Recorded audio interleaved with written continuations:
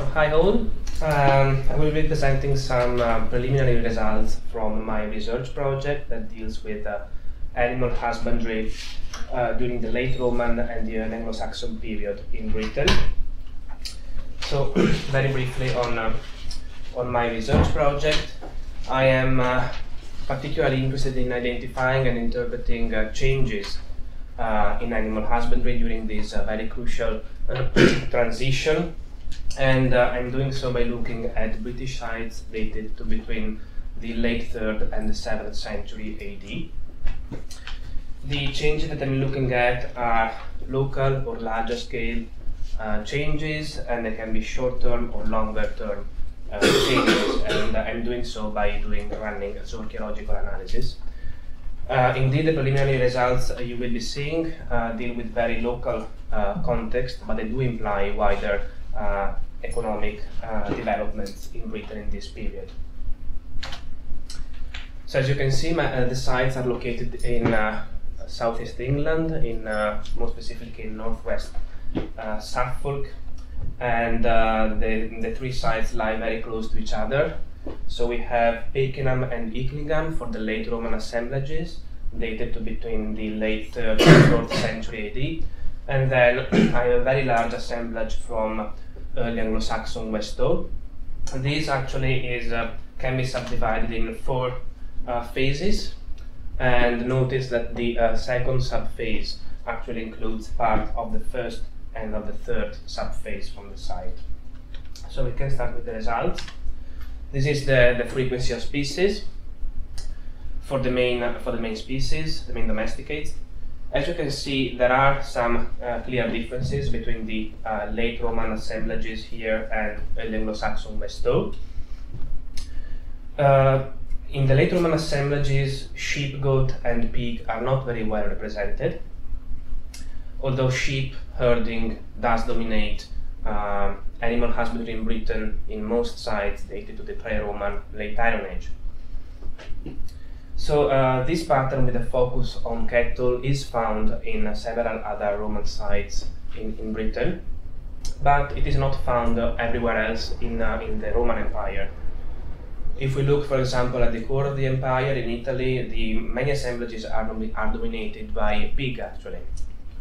So it is interesting to see that when the Romans arrive in Britain, there is quite a drastic change from sheep to cattle, but indeed it does not imply the import of a standard package of cultural preferences for choices related to animal husbandry. This focus on cattle has been explained in different ways. It's said that it could imply some cultural influences. A major incidence of cattle is typical of the Gallic and Germanic provinces of the empire, where most of the soldiers deployed in Britain came from, and we will see similar evidence later with the butchery practices. But I think the main reason for this pattern has to do with a new economic context. With the Roman Empire, there is a need to produce a surplus, an agricultural surplus, to feed the taxation cycle, and this would imply the use of cattle for their traction force in the field. And indeed, we know from aging evidence that cattle were kept until a very old age, being employed mainly for traction before being butchered. In early Anglo-Saxon West Stow, we see a much more generalized pattern with cattle, sheep, goat and pig represented almost equally.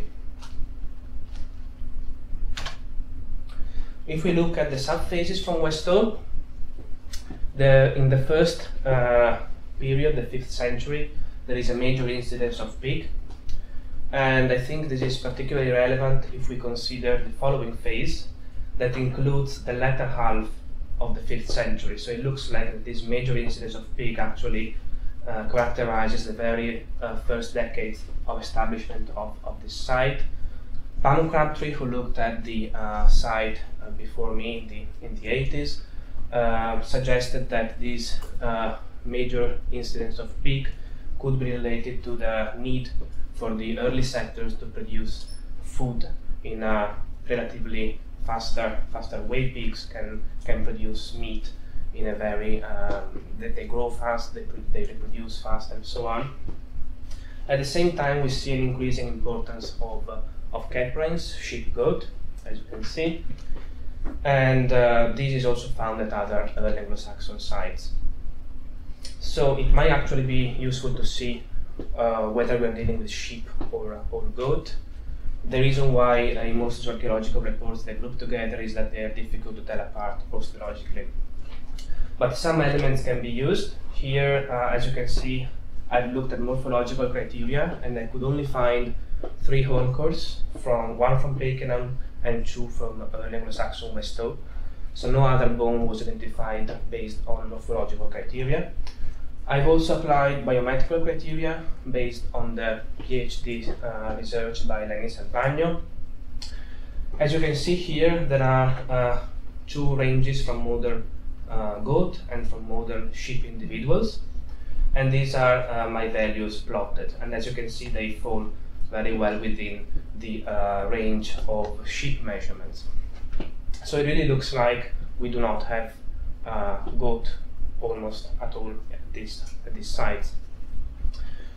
The reason behind this may be cultural. We know that again sheep herding was dominant in the pre-Roman late Iron Age, and maybe this had an influence in the Roman period, in husbandry practices in the Roman period. However, we may as well consider environmental variables. It could be that the topography and climate of the British lowlands was not very suited to goat herding, and therefore, although we know that goats were actually present because we do find them at some sites, probably they failed to establish stable populations. These are butchery practices. Again, there are some clear differences between the late Roman assemblages and the early Anglo-Saxon West Stow. Here I consider cattle because it's the most frequent species and it was easier to analyze. So as you can see, in the late Roman assemblages, it is much more intensively butchered compared to early Anglo-Saxon West Stow, and chalk marks are also much more frequent, as you see from these pie charts here. And also the chalk marks are usually located, and the type of chalk marks are also very consistent, suggesting very standardized butchery practices at the late Roman sites, which again is something we regularly find in other sites dated to this period. Again, with butchery practices, in the late Roman assemblages we also find very specific products. There is in particularly a high frequency of cattle scapulae, which are butchered in a very standardized way and have been interpreted in other studies as cured beef shoulders. I have to say that the incidence of scapula in proportion to all the other anatomical elements of beef is extremely high, and it does suggest the import into the site of these sort of hams, we can call them. Again, this product is not found in the pre-Roman British late Iron Age, and is not found in the early Anglo-Saxon period at all. It is found, however, in the northwestern Germanic and Gallic provinces of the Roman Empire, down to probably Switzerland is the southernmost example we have. So it does look like we have an import during the Roman period of some specific butchery practices. We also have splitting of long bones, probably for marrow extraction, and other activities that suggest a full exploitation, a standardized full exploitation of the carcass. In early Anglo-Saxon West Stow we have known, or almost known, of this evidence. This is the estimation of the age at death for sheep based on mandibular tooth wear. So these are age stages from younger to older. We can see that in the late Roman sites, almost half of the animals were culled between stage D and E, which is when the animal reaches its optimum weight. So probably they were raised and culled for their meat. Some other animals reached older ages, probably being kept for wool exploitation. If we move to the third subphase of early Anglo-Saxon West Stow, the situation is very different. We have a major incidence of very young animal, almost 60% being culled before the first year of age. This could imply a shift from a generalized pattern that includes also the production of wool to a more to a major focus on the production of foodstuff, in this case dairy products maybe, although the animals were still kept until they were more or less almost 1 year of age, so that at least some meat could be exploited. At the same time, this would also fit the culling of excess animal before the winter, so a range of a combination of different strategies. And then, in the following subphase, mid-5th to mid-6th century, we have returned to a more generalized pattern. The amount of animals being culled once they reach the optimum weight is more or less the same, but there are many more older animals. And so maybe there was again a shift, not only with a focus on the production of dairy products, but also for wool production. And it may not be a coincidence that in this second subphase we do find a neat increase of weaving implements at the site, although in both phases we are dealing more or less with the same amount of deposits from sunken feature buildings, which is where most of the material comes from. This is the aging for cattle. We see in this case I had to use the epiphyseal fusion of long bones because it didn't have enough mandibles, but again we are dealing with age stages more or less from younger to older. As you can see, the animals from the Anglo-Saxon West Stow are culled at a younger age, and suggesting again that there was not such a great focus on keeping older cattle for traction and maybe for dairying, but there was a major interest in the production of foodstuff, of meat. If we look at the difference between the two first subphases at the site, 5th century, mid-5th, mid-6th century, there is a return to, again, a focus that may be more mixed, not only animals being kept for meat, but also some animals being kept until older ages, probably being used in the fields or for the production of dairy products. So in conclusion, in the late Roman sites, we are dealing with more specialized husbandry practices, and these were the results of cultural influences as well as large-scale economic context, in this case the one of the Roman Empire, so very long-term patterns characterizing Britain for almost 4 centuries.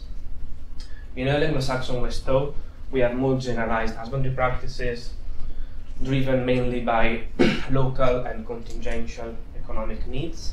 So short-term developments, we've seen the need for foodstuff in the early phase of establishment of the site, and then a move towards different strategies that would have favored also the development of craft activities. So the maybe obvious conclusion in the end is that food production certainly is affected by cultural variables, but these would have been adapted and shaped by other factors like the economic context and the environment, to a point that sometimes they may be overcome and they would become difficult to detect and distinguish in the archaeological record. And zooarchaeology in the end can be used to contribute to detect such issues and to identify these different variables. Thanks.